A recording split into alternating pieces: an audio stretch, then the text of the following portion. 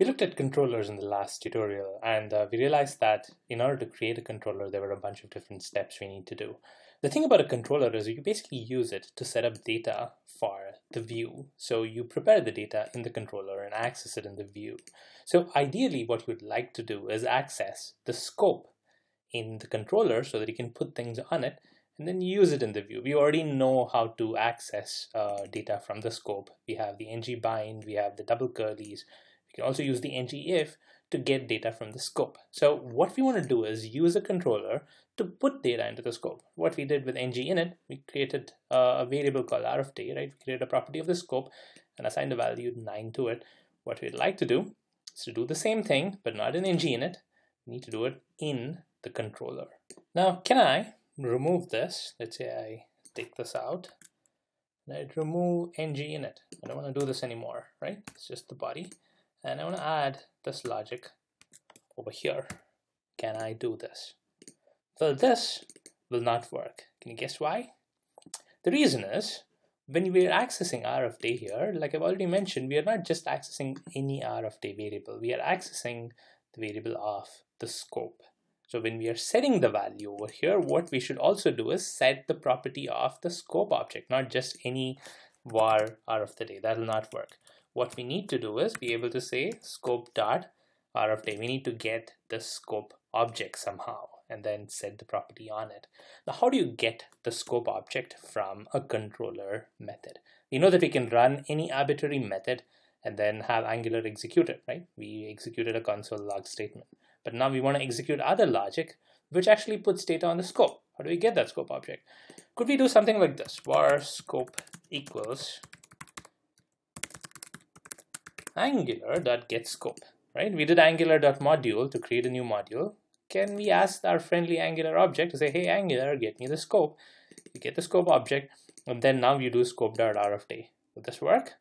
Well, if this method existed, it would definitely work. But fortunately or unfortunately, you do not have Angular.getScope, right? The Angular object does not have a getScope method. This is not how you get the scope object. The reason this doesn't exist is because what we're doing here is a lookup.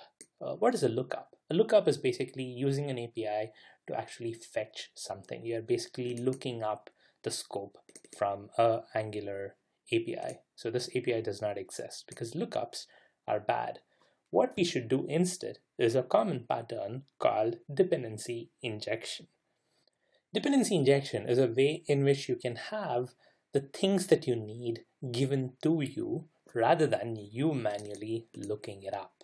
It's a pretty popular concept in a lot of server-side programming frameworks, and it's kind of making its way into client-side programming frameworks as well. I'll give you an example to kind of illustrate the concept of dependency injection. If you're already familiar with dependency injection using any of these other frameworks, you might want to skip a couple of minutes in this video, but I'm just going to try and explain dependency injection with a very simple example. So I attended this dev conference a couple of years back, and this was a fairly popular development conference, and I was one of the thousands of attendees who went there. And they had like a day-long set of sessions, and they provided lunch and breakfast and all that stuff. So the way lunch worked was, during lunchtime, the talk would end, and then people would make their way to the cafeteria where different lunches were provided.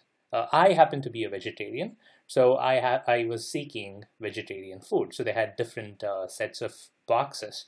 There were some vegetarian boxes, there were some with meat, all kinds of food that was available there.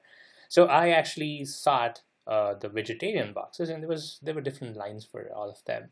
So what ended up happening was, since they couldn't really plan out, how many people needed what different types of food, some of the food would run out. Either the vegetarian boxes would run out, or the non-vegetarian boxes would run out. So people weren't really getting what they wanted all the time. Most of the times, yes, but not all the time.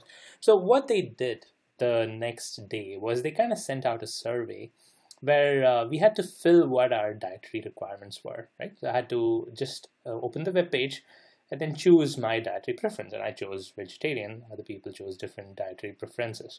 So what they did in the next day during lunchtime was they didn't really have people go and get their food that they needed, they already knew what each person wanted. So they actually came to our tables, where we were sitting, and then they actually provided the boxes for us, right? They already had the information.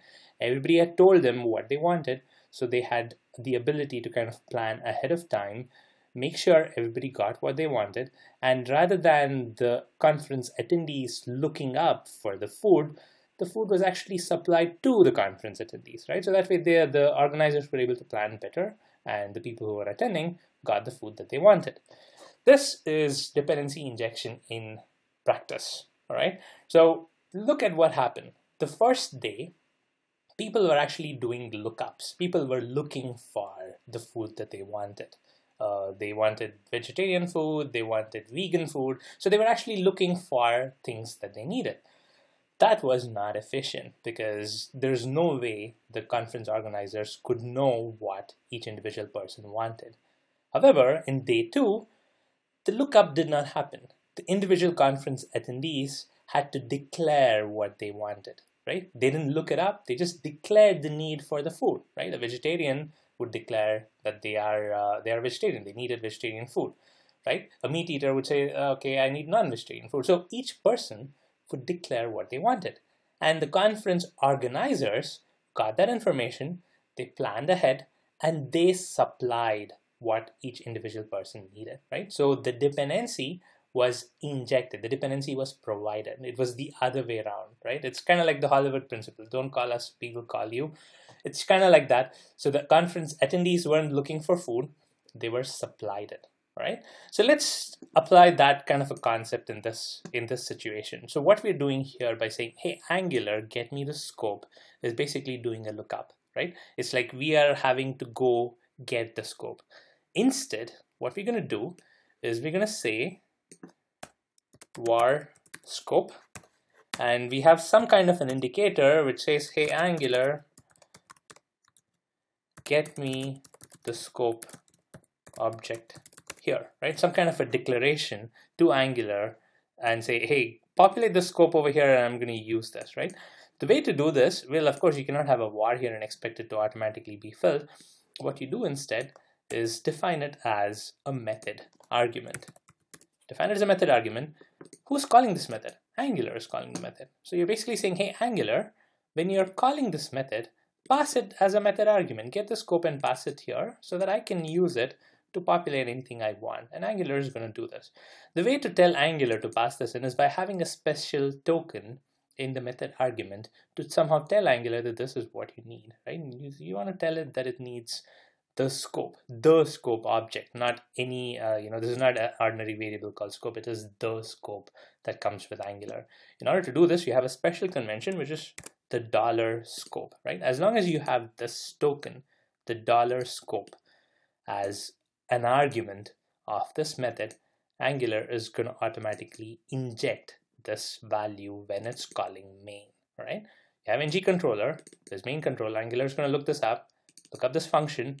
Now it sees the function and it says this function has a $scope as the argument. And what it's going to do is before calling this function, it's going to go fetch the scope and pass it to this method execution.